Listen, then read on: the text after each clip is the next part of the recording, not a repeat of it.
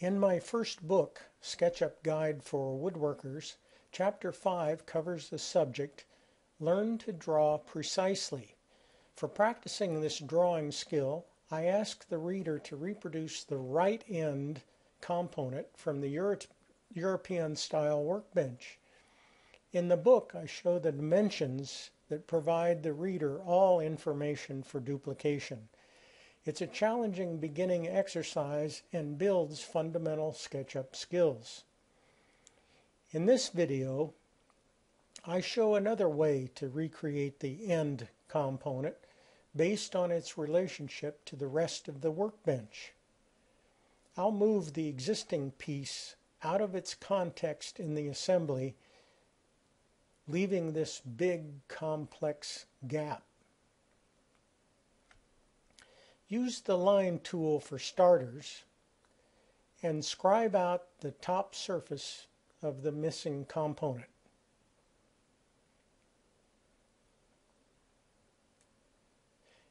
Here I will force the movement on the red axis by tapping the right arrow key, then reference off the end of this lower piece for the width of the component.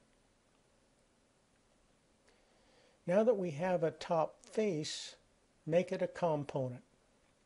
I'm calling it working end.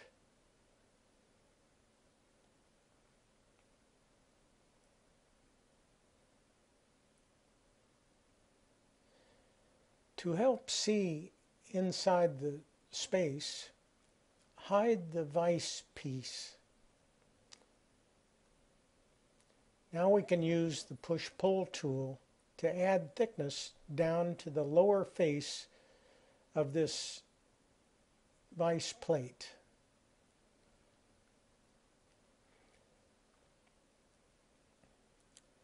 And to finish up the detail on the end, let's hide the vise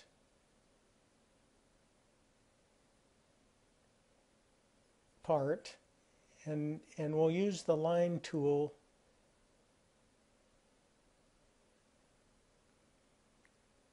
to add the remaining shape. And again, I'm tapping the arrow keys to hold the line direction in the blue axis or the green axis or in the red axis.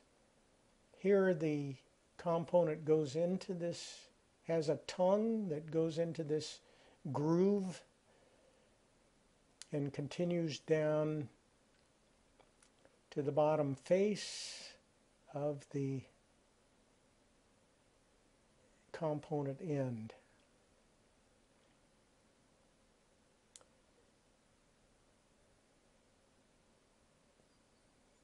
And we'll then draw in this remaining face.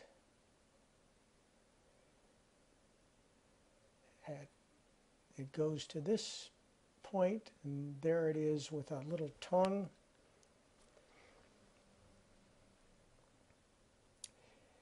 And we can use the push-pull tool to fill in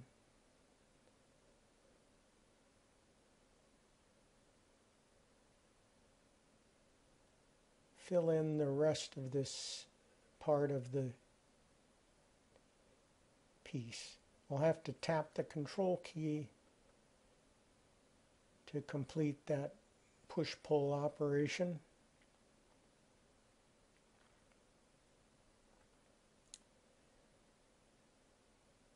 We can delete this edge, this line, and use the line tool to scribe out the perimeter of this dado that is in the bottom of the workbench end.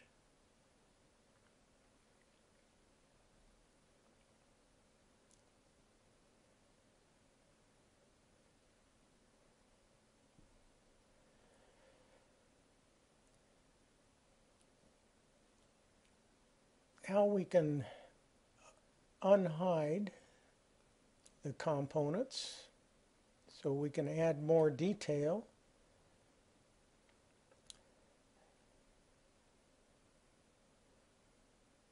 Turn on X-ray so we can see what we need to do to the other faces of the end piece. There is a groove in the face of the component that accommodates the tongue on the workbench top. Scribe over this shape and use the push-pull tool to lengthen the groove.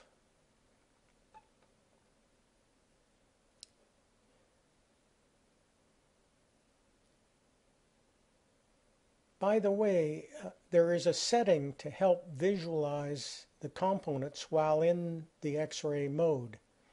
Tap the Window tab and go to Components and run these two slide bars all the way to the right. I maintain this setting in my basic SketchUp template, so this is my permanent default setting. There are a couple holes in the component. Make a line that shows the center of this 3/8 inch bolt. Also, make a line for the center line of the vise screw.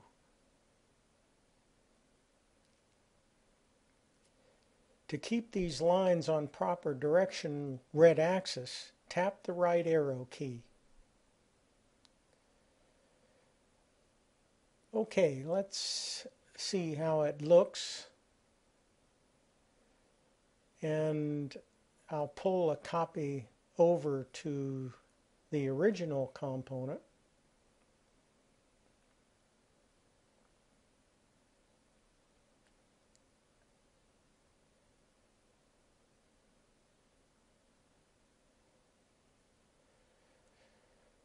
Right away, we can push out the dado in the bottom face.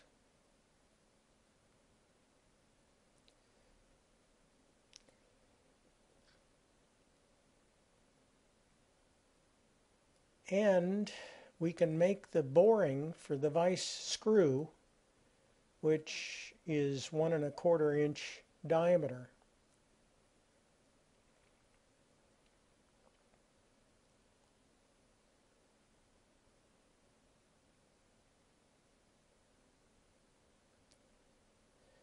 I always show the center of the borings so that they show up in the full-size templates and make it easier to show dimensions.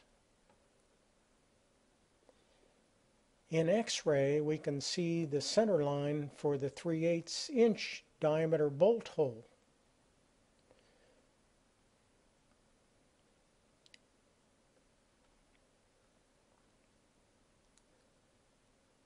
Also, we can add a recess for the bolt head on the opposite face. Do that later. There's a couple things we can do here. We can delete this edge.